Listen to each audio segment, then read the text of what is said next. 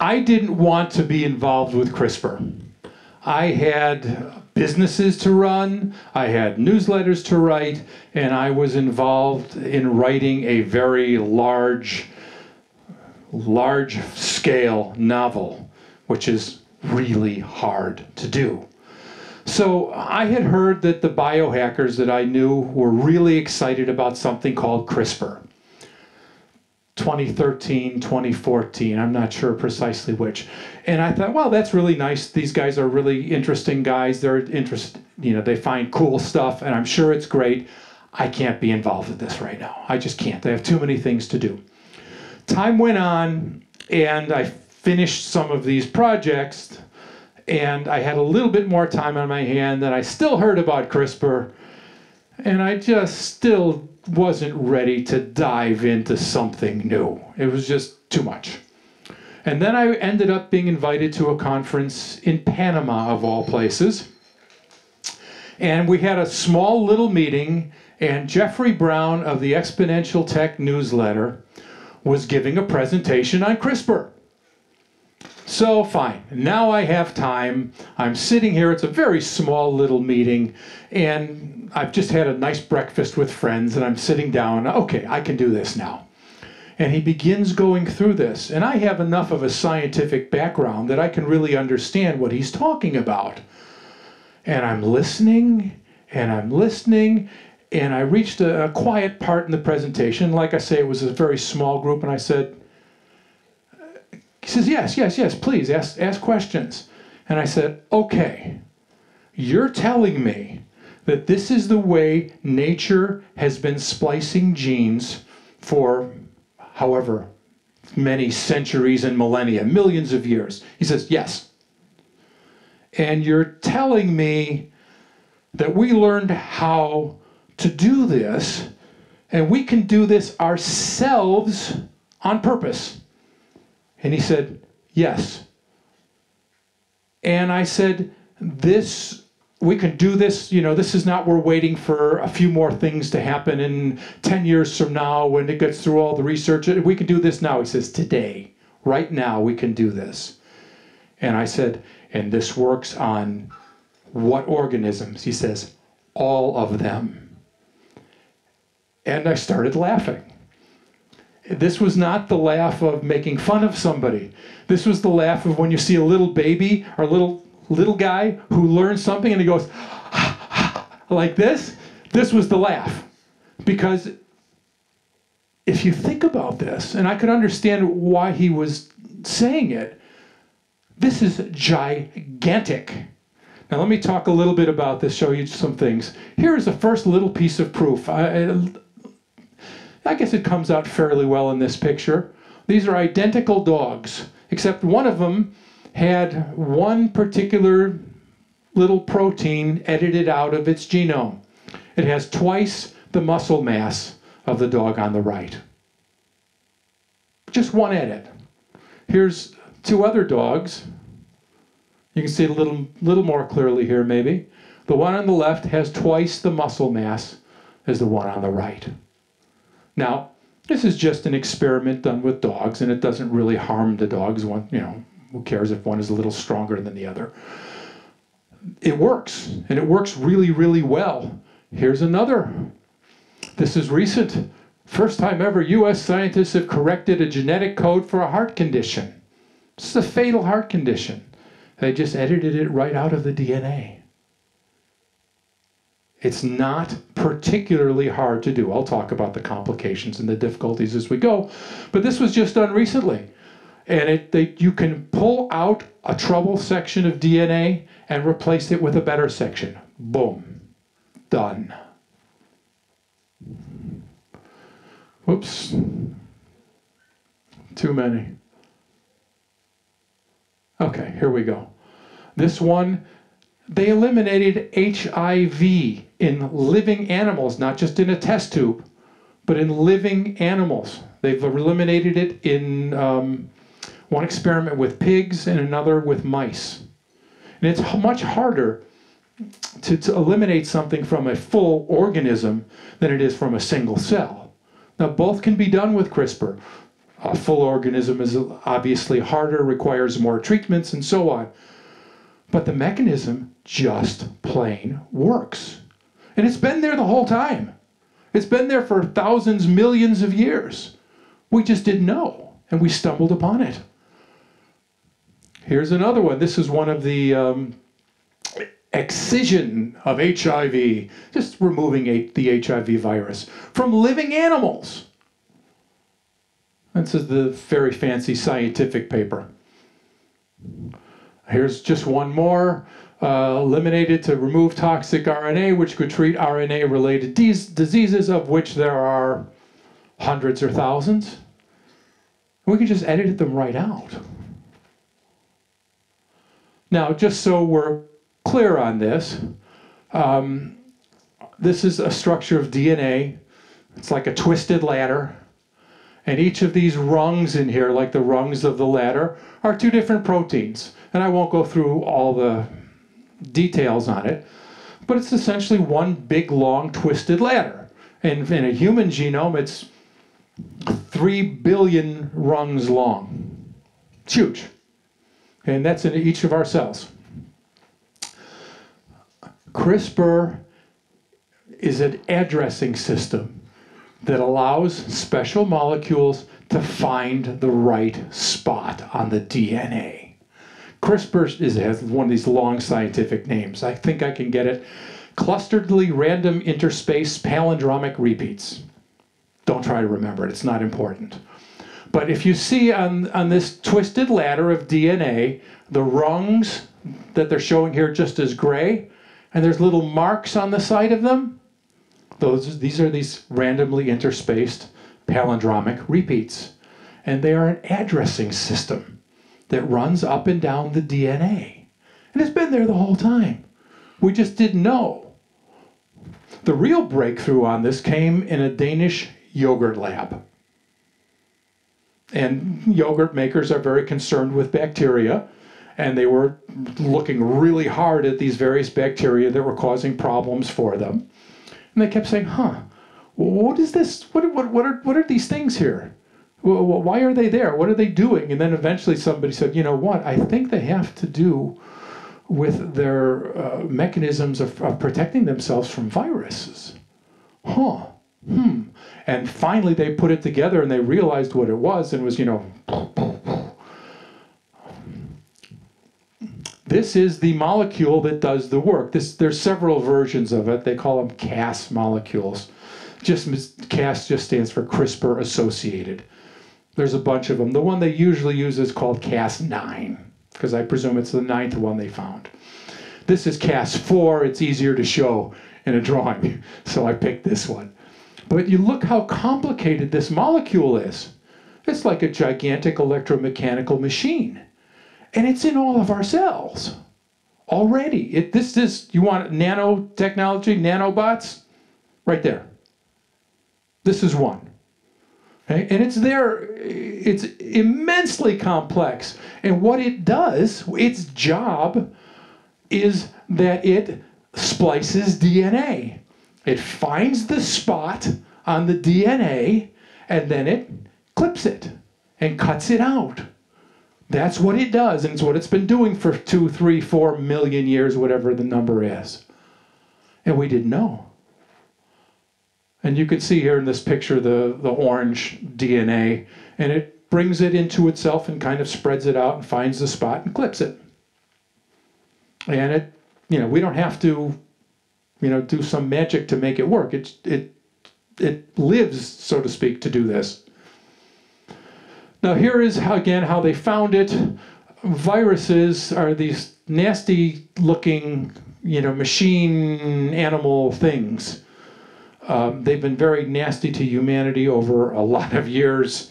We fight viruses all the time. However, one of these days we're going to learn how to use these things. And we do already to some extent. You want to use something that can fix DNA, that can get something into your DNA.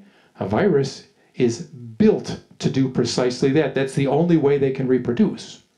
So what they do is they attach down to this cell or whatever, and they squeeze in their DNA, That's their job. That's what they do. And that's what the CRISPR system, what the people in the yogurt lab and others, I'm simplifying. This is what they found out. That CRISPR exists to splice out the viral DNA. That's what it's been doing all of these years. Splicing out viral DNA that doesn't belong there. Okay. Let me give you a real basic explanation of how this stuff works. We won't take too long on it. Let's look on the left. We have the guide RNA, the cutting protein, and the replacement DNA. The guide RNA finds the spot, okay? That spot on the side of this long string of DNA that we want to get. It's the address. It says, go here. The cutting protein is the one that locks into place and cuts where we want to cut. And then we also put in a piece of replacement DNA. That's the right DNA we want to put in there instead of the DNA that's causing whatever, multiple sclerosis or cancers or whatever. Okay? We just replace it. You know, it's step one, the RNA finds the target, the address. Number two, the Cas9 cuts the DNA, and number three, the new DNA makes its way into place. And this is about how it looks in real life. You don't have to really, it's a little complicated, but it gets in place, the protein holds the DNA, finds the spot, and clips it. Let me just go briefly through this so you understand. Step number one is to identify the DNA that we want to change. It's important that you find exactly the right piece of DNA to change.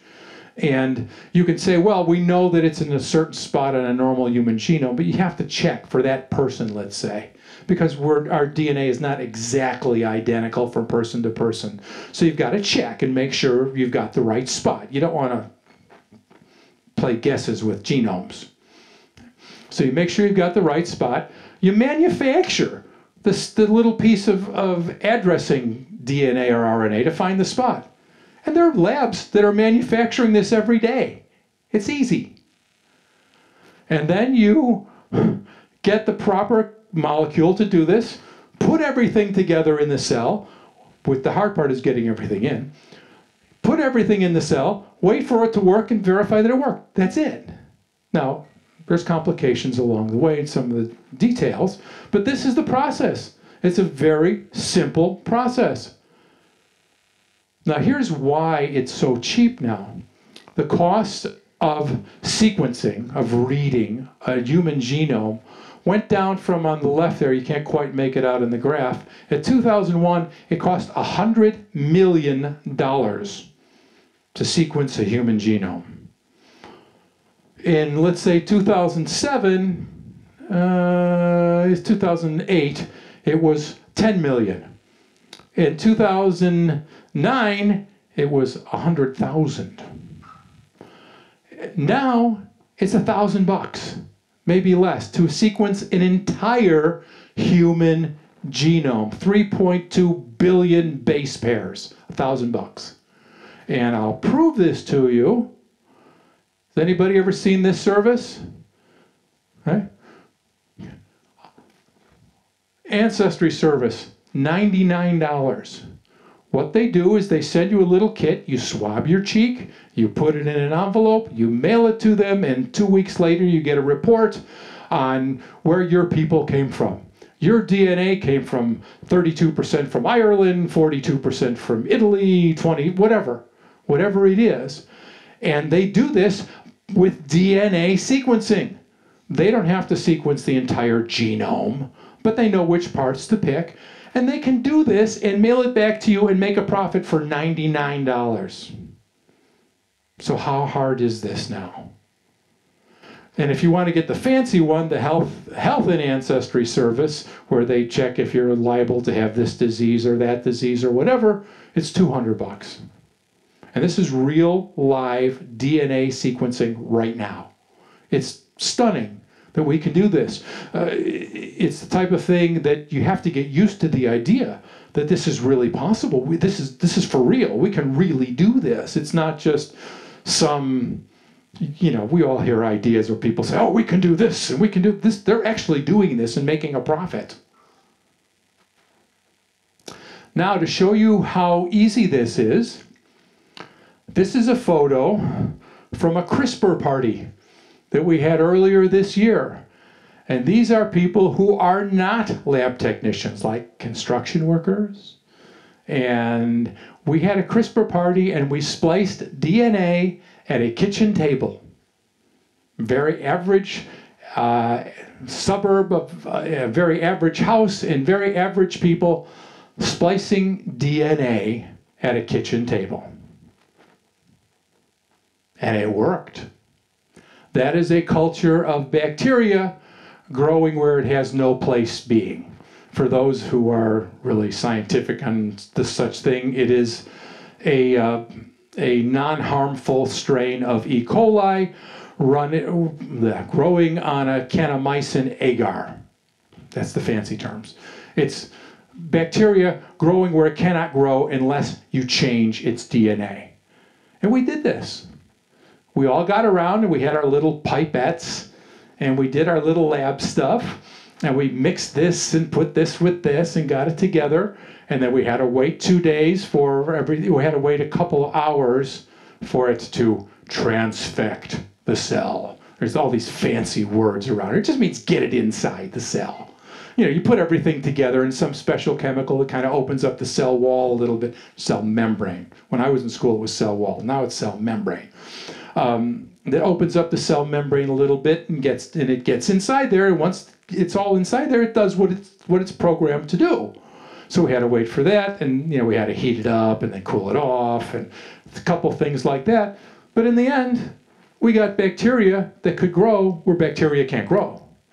And we did it by changing its DNA. Now, this is a very benign bacteria. No one needs to worry. We're not creating, you know, Frankensteins here. But it's easy. Now, there's certain applications that are much harder. It's like I say, it's hard to get things inside of a human cell as opposed to, you know, a bacteria. Human cells are much more complicated. But there are ways to do it. It's being done already.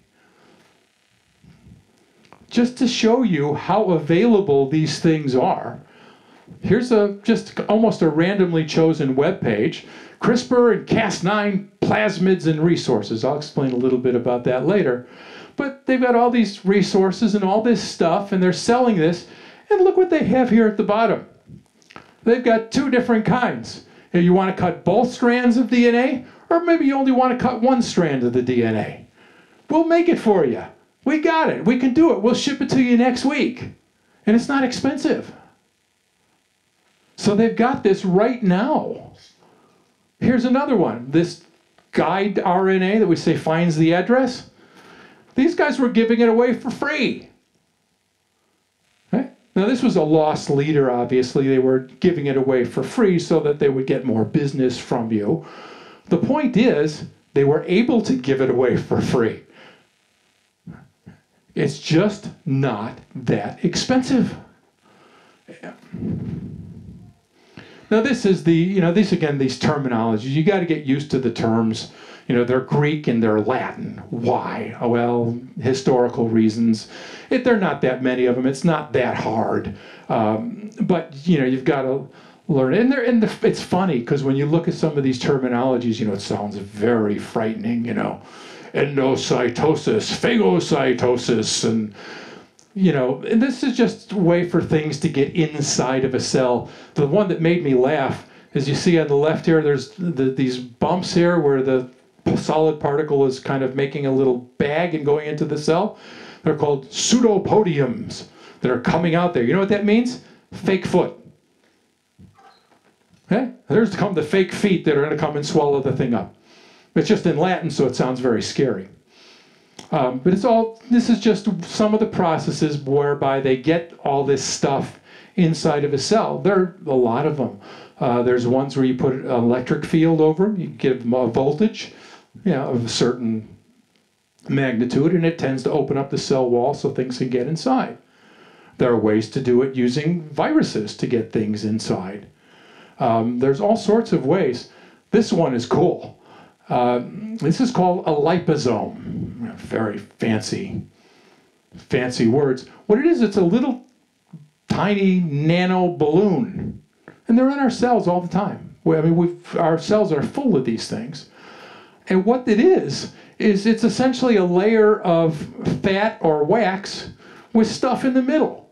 And we can now very easily make these things and put some DNA in the middle. And we can, if we want, we can stick in various types of medicines or whatever and put them in these things. And they usually go very well into cells. And as a matter of fact, you probably didn't notice because it went too fast, but these guys are selling plasmids. So, which involves liposomes. You can get them right now. They are incredible little machines. This thing you see on the side, on the right side, says a homing peptide.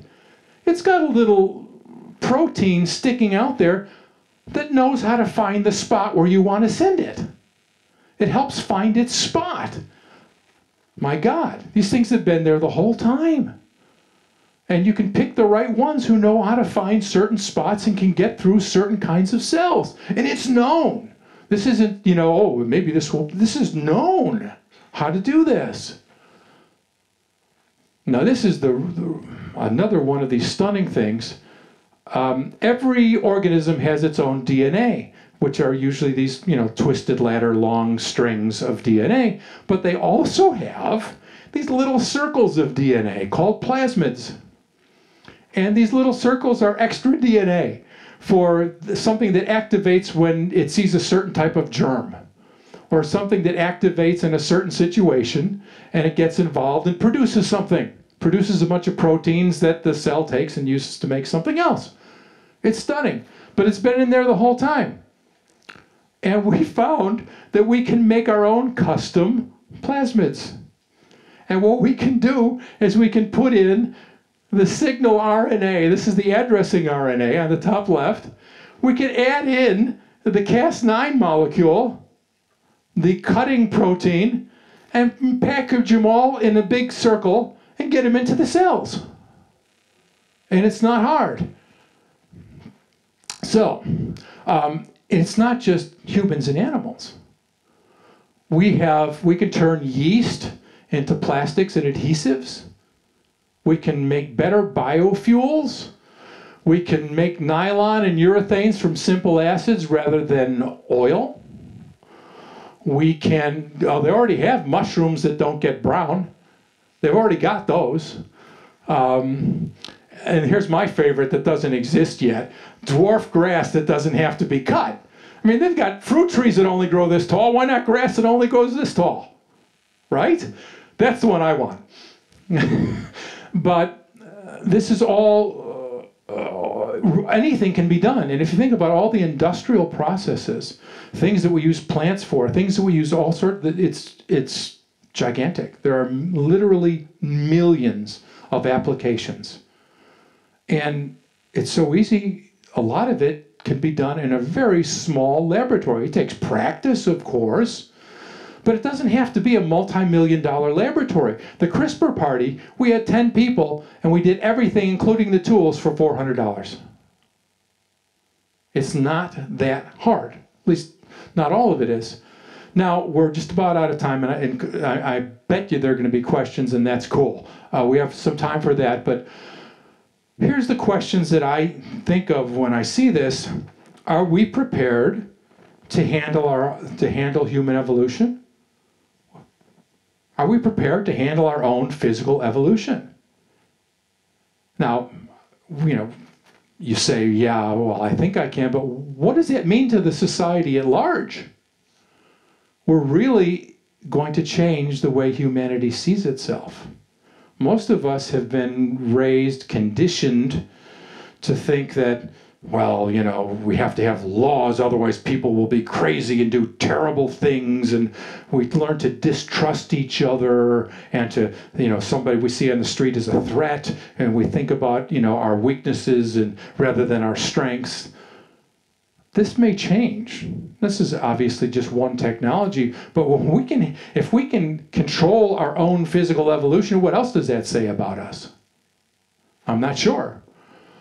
Will we freak out when somebody uses this badly? Well, someday somebody is going to use this badly. The first ones to do it will probably be the people who make chemical weapons, those kinds of guys. But eventually some bastard is going to use this to do something ugly. Well, that sucks, but we're going to have to not freak out over this when it happens. People use everything badly. You can kill a guy with a hammer. Does that mean we outlaw hammers? So this is going to be a moment with CRISPR the first time somebody uses it badly. Hopefully that doesn't happen for a while. But there will be thousands upon thousands of good cases, and of course TV news and everybody else will obsess on the one freak-out case. Well, it'll come eventually, and we're going to have to be prepared for that. Are we going to allow authority to protect us from CRISPR? What if the choice is to either obey or prevent mental retardation in a child? Are we willing to be outlaws? It's a good question. But when you have a child, the parents are both sadly have that in their families. Are you going to tell them that they can't fix their unborn child?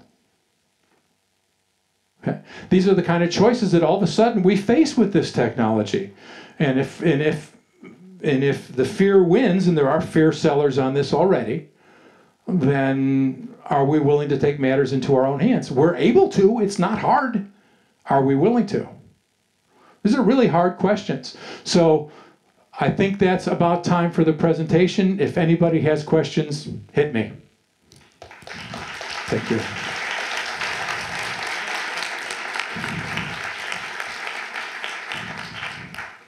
Thank you for your speech. I have a question to this, what you said on the slide.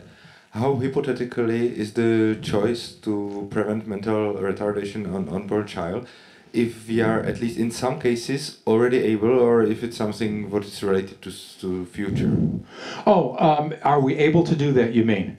Yes, we are pretty well able now. The hard part is getting everything in the cells at the same time, but human embryos have already been edited, and successfully. It happened already. Now, I don't know if it was exactly that gene, but human embryos in China have been edited. They didn't bring them to birth. They edited them and waited for a week and made sure that it was,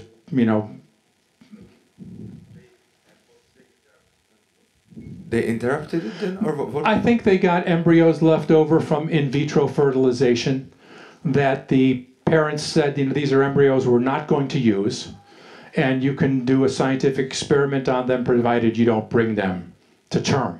Ah, it's a pity. Thank you. Sure, and it worked.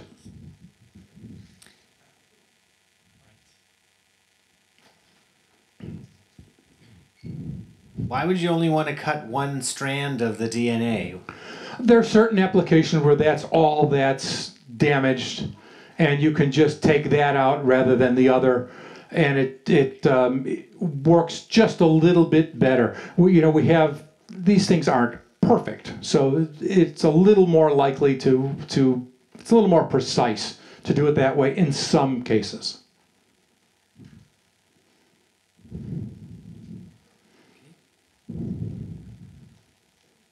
I'll ask while I'm walking, how difficult is to ban any part of it?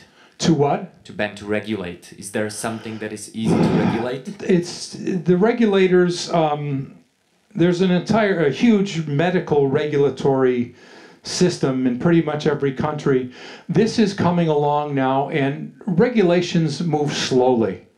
If something changes, you need so many years and to get politicians to be aware of it and to try to write laws and debate laws and get them through committee and get them signed, and it takes time, fortunately. And it hasn't come yet, and right now some of the first people to make the first discoveries are fighting about patents. And so all the action right now is mostly going into patents. There are some people who are selling fear on the subject. A group out of Berkeley, California, I think it's the University of Cal, Berkeley.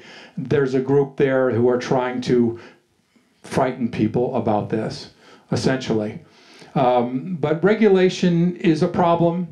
It hasn't really addressed it too much yet, but it's a concern going forward. Have you read Daniel Suarez's book, Change Agent? About which book? Daniel Suarez is one of the more famous sci-fi authors. I have not. He has written a good book about the whole thing called Change Agent, and he's basically trying to think through what it happens, and he ends up in saying, okay, if regulation is overdone, there will be an underground economy, yes, basically providing the services, because there is the request of people not just wanting to fix their unborn child, but to want to self-optimize and fix things that they don't like about their body, not just health concerns, but also, yeah, everything else that can be fixed. And so what do you think would be a reasonable way forward, saying, okay, there's obviously a market and we need to somehow figure out how to cope with society with these new properties and how to make sure this will not end up as a service that is just available to the super rich and to people who think they are better than others. What is your thinking about what is a reasonable way of not doing classical regulation on that? Right. The way, obviously, that I prefer is for there to be no regulation at all, and let humans self-regulate pretty damn well if you let them. And if you have a regulator, then his friends get out of regulation. The regulation is imposed upon everyone else. The story that was great was Bernie Madoff, that big financial scam guy in the United States. He was investigated by the SEC twice, and they cleared him twice. So regulation is a really bad thing as far as I'm concerned. And the longer they stay out of it, the farther they stay out of it, the happier I am. There will be some things that will go wrong eventually. The wonderful thing about CRISPR is that whatever you do, you can just as easily undo. So if you do something and it doesn't look like it's going right, you can just use the same process in reverse and pretty well get rid of it. Now, eventually, somewhere, something's going to go bad. What can you do? There's nothing. But the more the regulators stay out of it, the happier I am. And eventually, if they get too hard, people will do it themselves. And it's not, like I say, we had a CRISPR party and a very average house at the kitchen table. So, I wouldn't want to, you couldn't do that for, eliminating, I don't know, cancer in somebody. You'd need a little more than that, but it's not a huge stretch.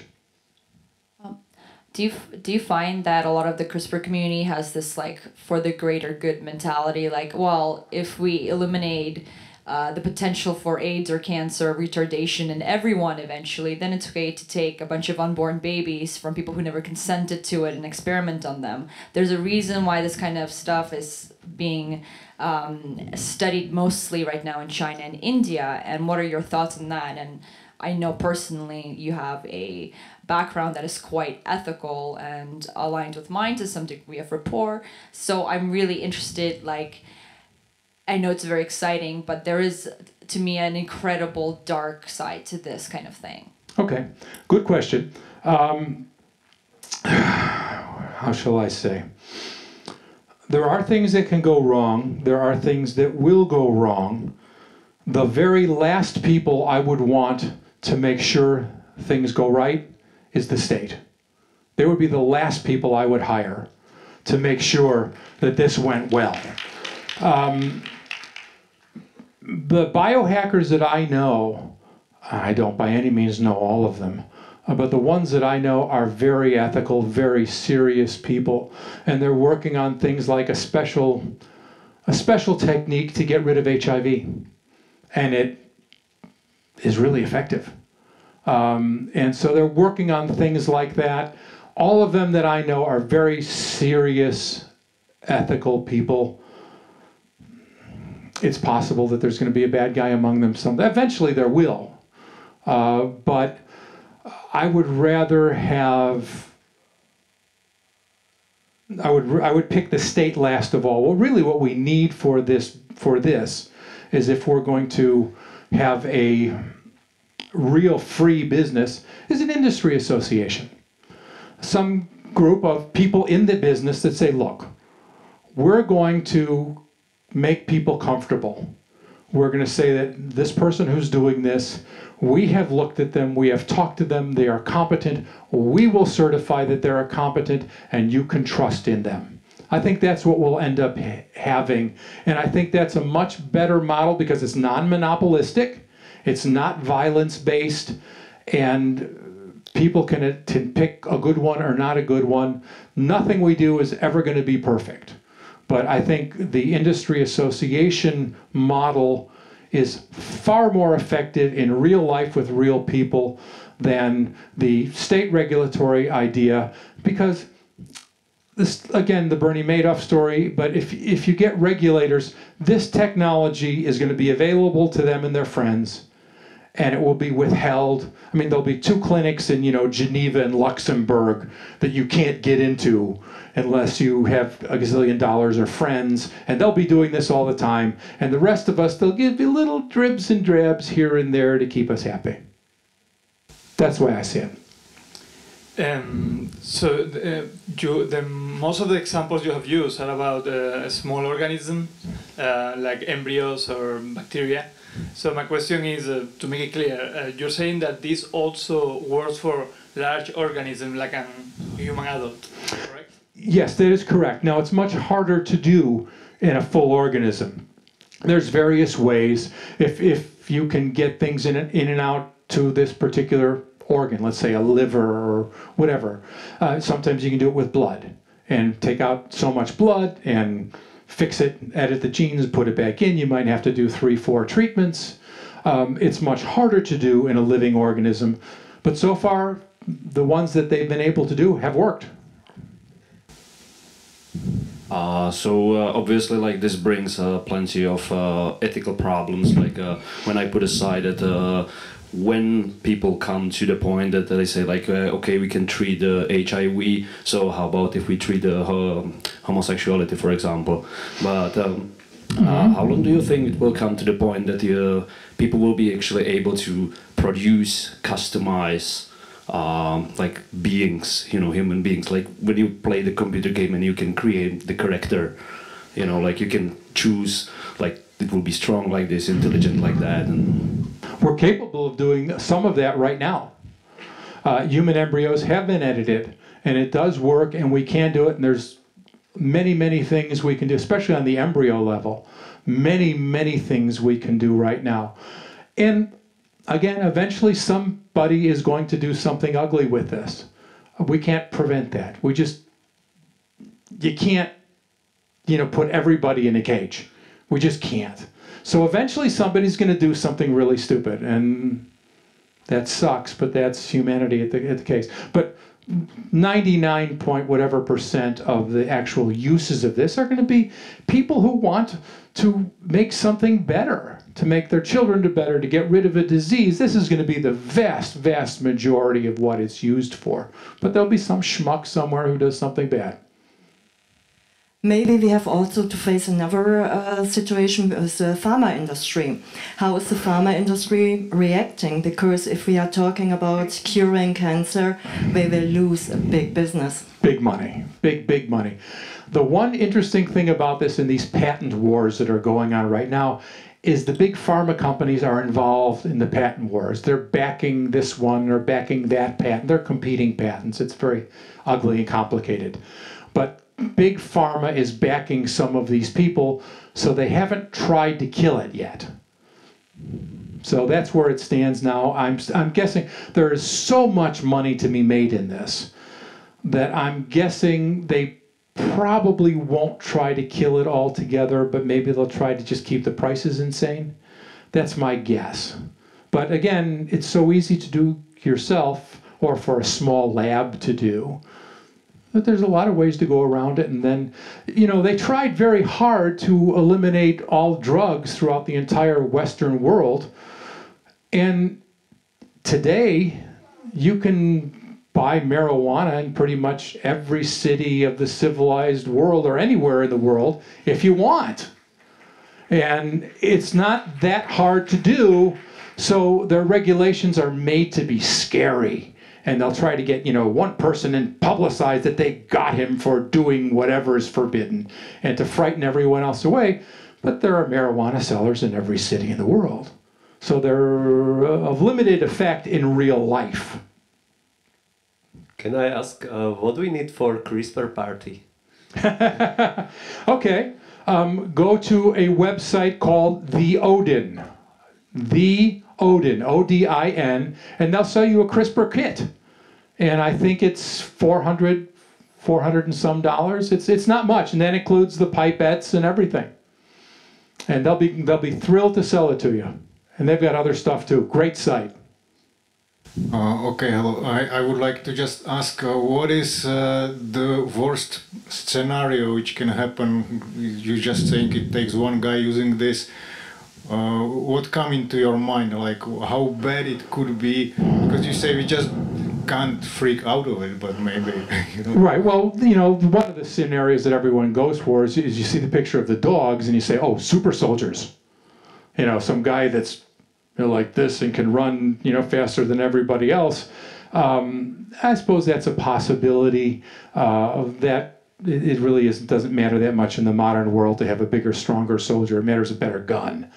But there are sorts of things you could, you know, to some very considerable degree, I'm not sure what the right number is, sociopaths, sociopathy, is a genetically related disease. It tends to run in certain families.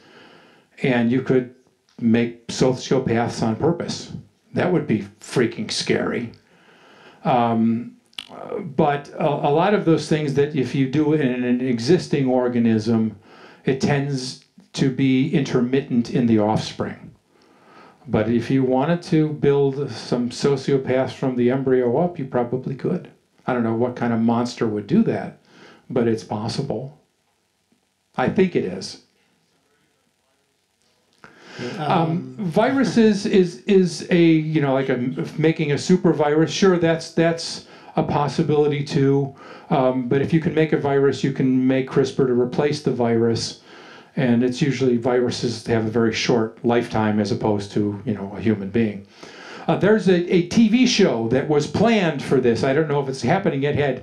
Had Jennifer Lopez was involved with it somewhere called CRISPR, and it was going to show a new, you know, bio-crime every week or whatever it is on the show.